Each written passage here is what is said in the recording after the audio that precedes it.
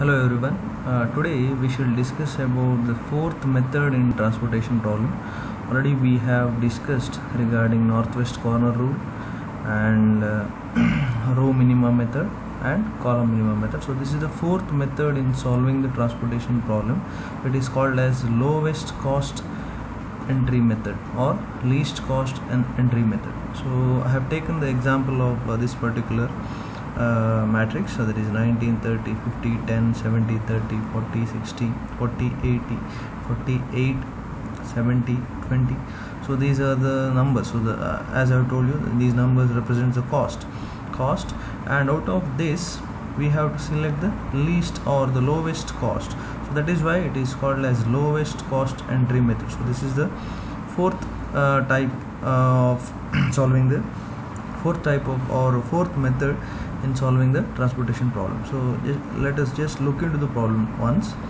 So here the same problem I have considered the example as the same example we have solved for column minimum as well as row minimum.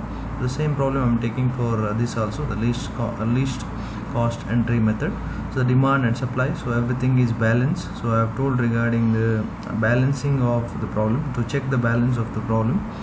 How to check the balance of the problem we have discussed in the previous video. So straight away we shall solve the problem. The step one. So as I have told you, we have to look into the minimum value or the least cost in the matrix. So identify the least cost in the matrix. So we have numbers like 19, 30, 50, 10, 70, 30. So out of all these numbers, 8 is the minimum. So it is the least cost entered. Least cost entered in the matrix. So you have to consider that particular spot or that particular position. So we need to allocate to that particular position. So the least cost is 8. Least cost is 8 in the matrix, above matrix. Now just look into the supply and demand for that particular allocation, or to that particular position we need to allocate. We need to allocate the number by looking into the demand and supply. So demand, just look into the demand and supply. So here demand, look into the demand. So demand is 8. The demand is 8. So as you all know, the demand is the last row that represents the demand, and the last column represents the available capacity or the supply. So just look into the least cost in the matrix, so that is 8 at that particular position. So what is the demand and what is the supply? So here the demand is 8, and at the same time the supply is 18. So we have an excess supply of 10 units. So what you need to do is, we have excess supply of 10 units. So we can fulfill the complete demand of 8 units, or we can fulfill the demand of 8 units with the supply of 18 units. So that is why I am considering 8 units. The total demand of 8 is fulfilled with the supply of 18. So 8 I have supplied over here. So write 8 in that particular position, or allocate 8 in that particular box. Now we are left with 10 supplies or 10 units of supply. At the same time here it is 8 out of 8. So the demand is completely fulfilled. So just strike out 8, and we have 0 demand there. You just strike out the entire column. So we need to strike out the entire column. So that is the first step. Let us move on to the second step. Step 2. So I am left with 3 columns and 3 rows. So out of that, again you have to identify the least cost. So out of 19, 50, 10, 70, 40, 60, 40, 70 and 20, so the least cost is 10. The same way, whatever we have followed the steps in the beginning, or we have solved earlier, the same way you have to check here also what is the demand and what is the supply. So the least cost is 10 here in that particular row and column. So what is the demand and supply? So here we have a demand of we have a supply of 7. At the same time we have a demand of 14.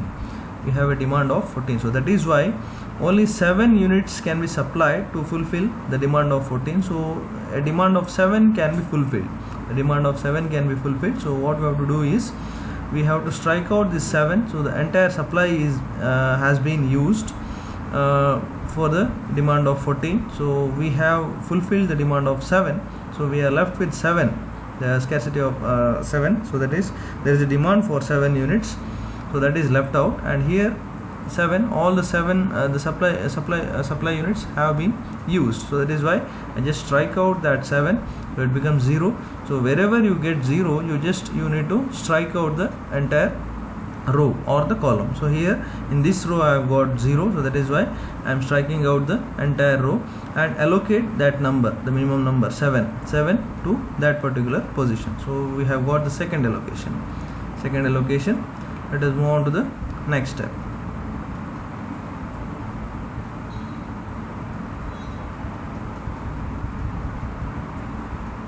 Now we are left with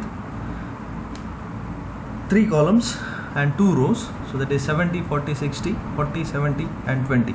So out of these numbers, select the least cost. So again we have got 20 as the least cost.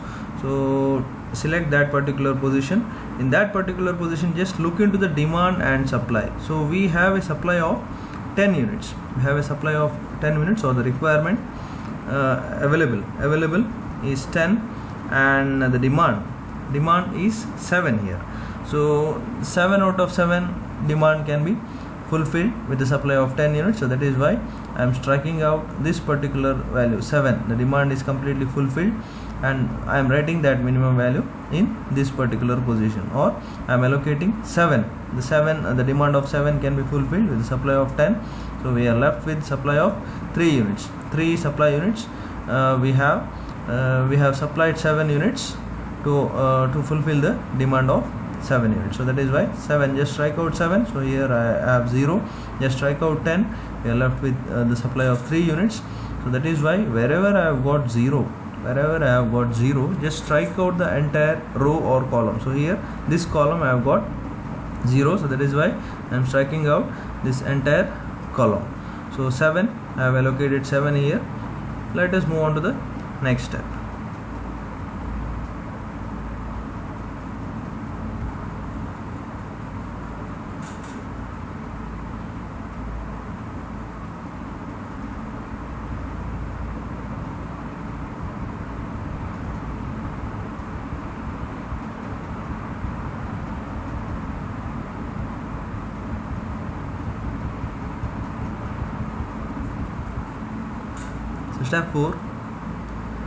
Step 4, we are left with 2 rows and 2 columns. So the numbers are 70, 40, 40, 70. So out of these, we have to select the least cost. So here we have a tie between 2 numbers, 40 and 40. So both are least cost. When we compare the numbers 70, 40, 40, 70, totally we get a tie. With these 2 numbers. So there is a tie between 2 numbers, 40 and 40. So that is why whichever you want to choose, whichever the number you want to choose, you can choose it.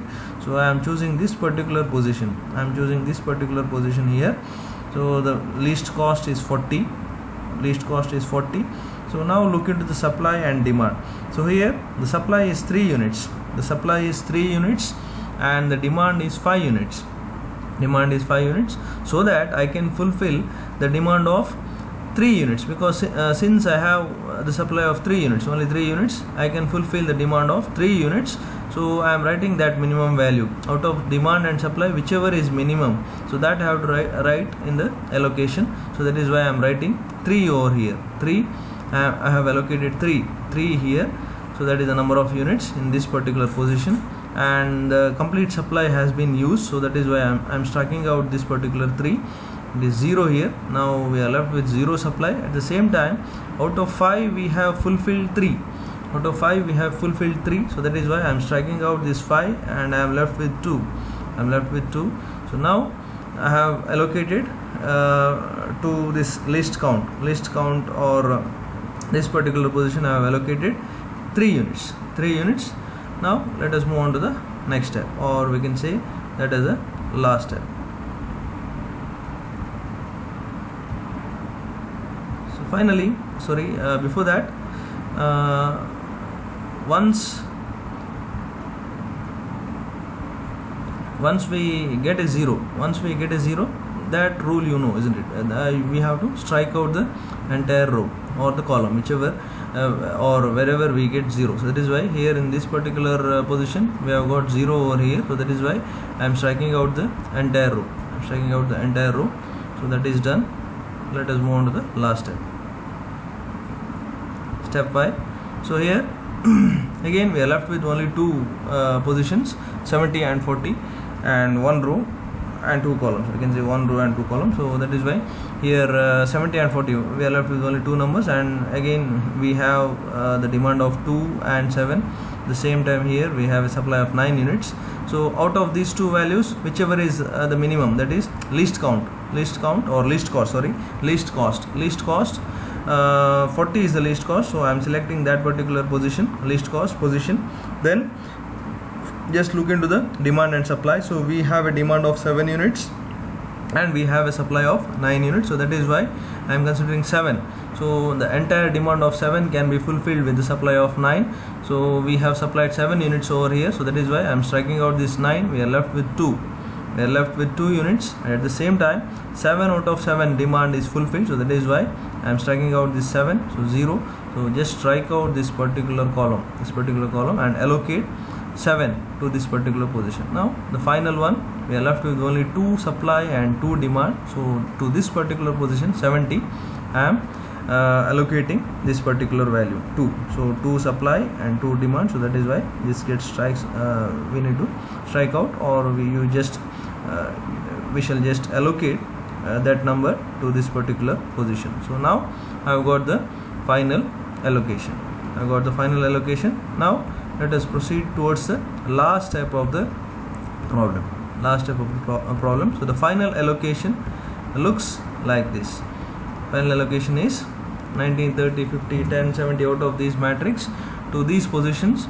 So I have written in the reading the positions where we have allocated, or the numbers where we have been allocated. So 10, 7, 72, 47, 43, 8, and 27. So these are the allocated positions.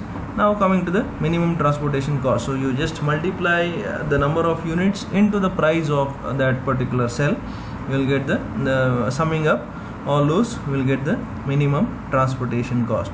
So 2 into 70 plus 3 into 40 plus 8 into 8 plus 40 into 7 plus 10 into 7 plus 20 into 7, that is 140 plus 120 plus 64 plus 280 plus 70 plus 140, that is equal to rupees 814. So this is the final answer. So that is the minimum transportation cost. So we have found out the minimum transportation cost using the least cost entry method. Thank you.